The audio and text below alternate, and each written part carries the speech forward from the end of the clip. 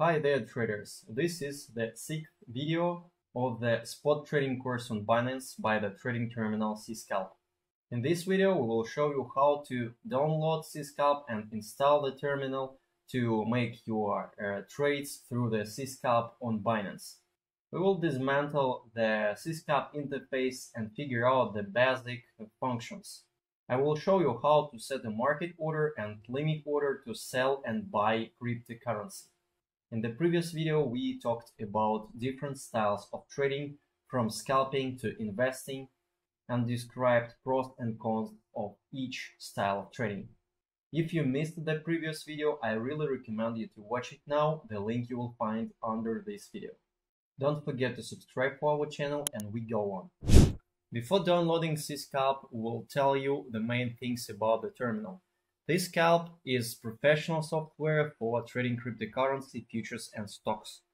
The terminal was created for active traders. It's mainly used by scalpers and day traders, but in theory, it can also be suitable for implementing other trading strategies.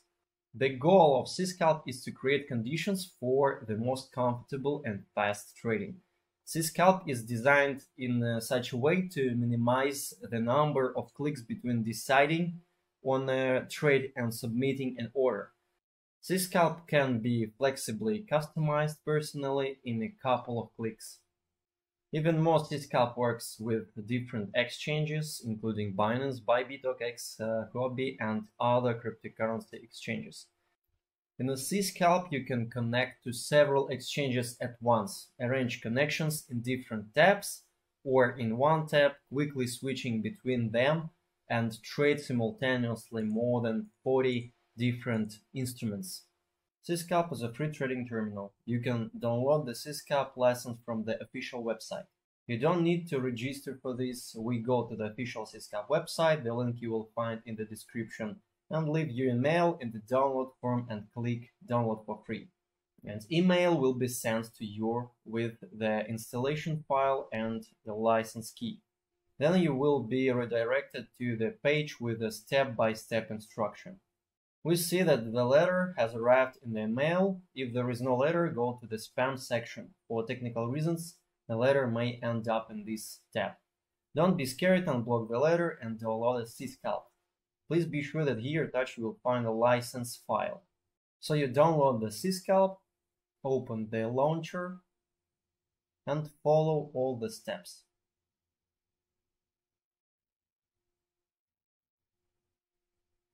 The process is quite intuitive. Create a desktop shortcut, and then we go to the process of installation that will take several seconds. Then you agree with the conditions and finish the process.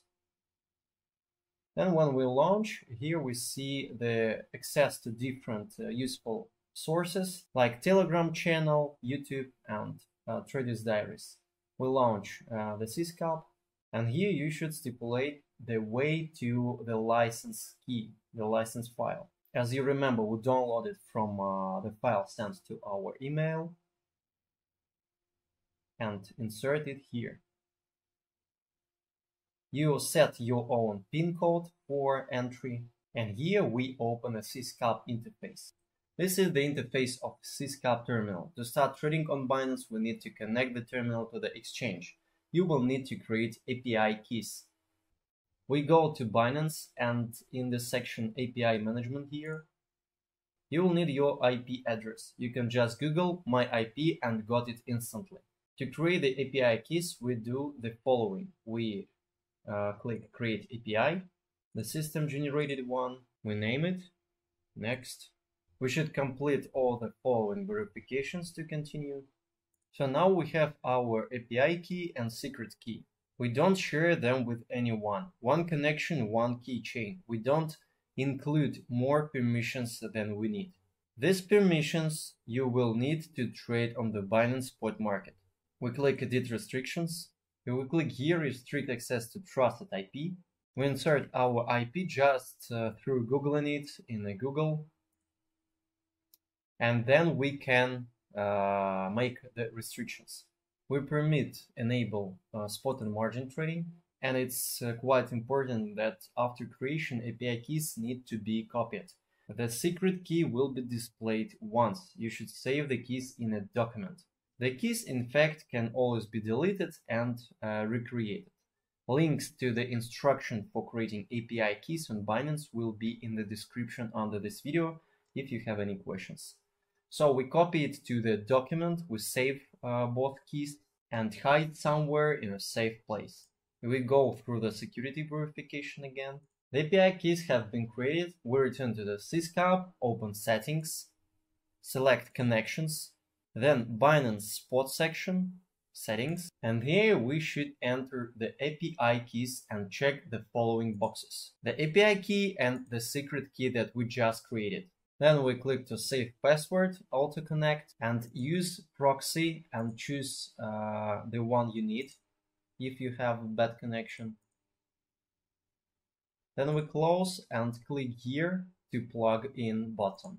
This area will turn green. Done. CScalp is connected to the Binance Spot market. We turn off the view mode that will allow us to trade spot market. Now let's look how to select a trading instrument in CScalp, the main elements of the CScalp interface, order book, tape, and clusters. Let's add an order book. We select spot. And for example, let it be Atom USDT. We just have chosen the spot instrument, Atom USDT. Here we have the order book itself, the tape, and the clusters. Here we can add a chart and we can place it as we wish using the docking tool. I prefer placing the chart like this to have it on the left part of my working space and other analytical instruments on the right side. But you can do it as you wish, like this. You can place it here or you can place it anywhere. As you see, the main working elements, the main analytical elements are divided into 4 parts.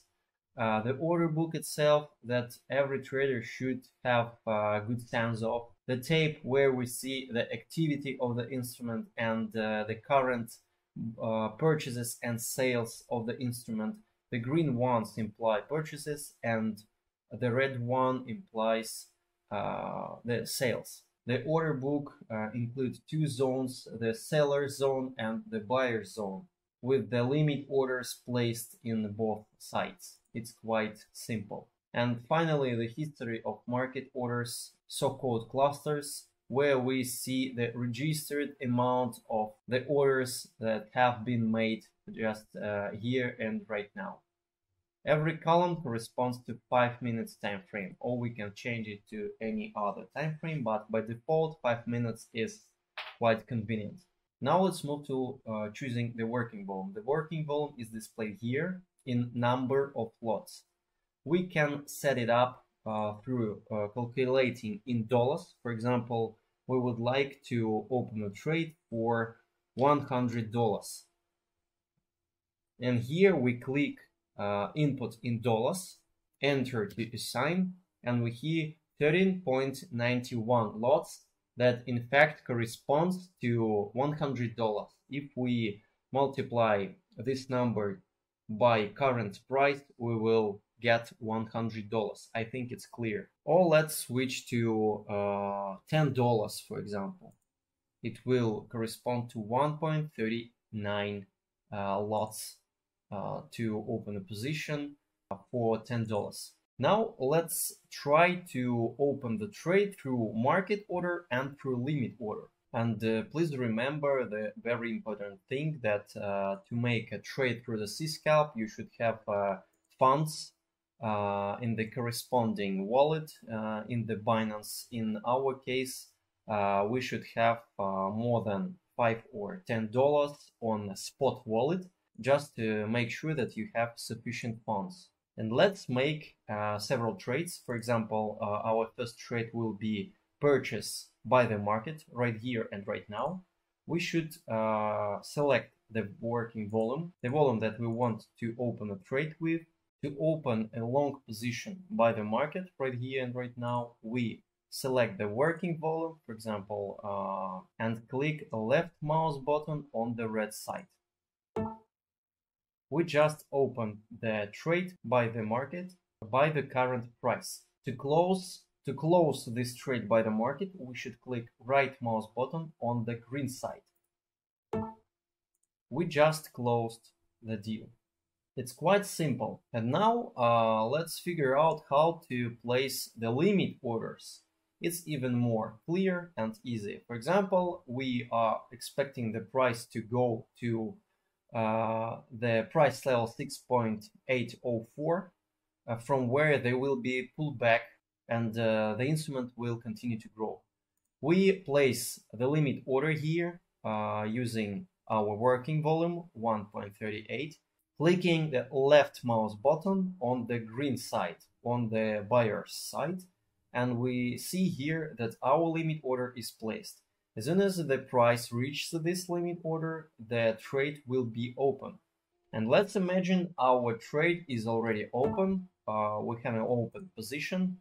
We have the instrument purchased in our portfolio, and we would like to sell this instrument for the amount of 1.38 lots on this price, and we place the limit order for sale, expecting the price to come to this limit order, and here we would like to sell our instrument with a profit.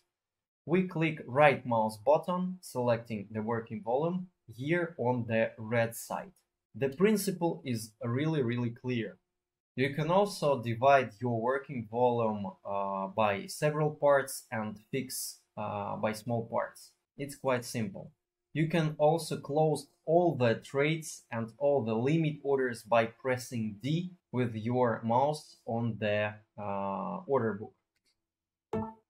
We closed all the trades. Another quite important element that we can draw any lines, any analytical elements just on the chart using different tools, for example, levels that are synchronizing with order book. For example, you build a level on this price and it synchronizing with the order book, the same level we see here.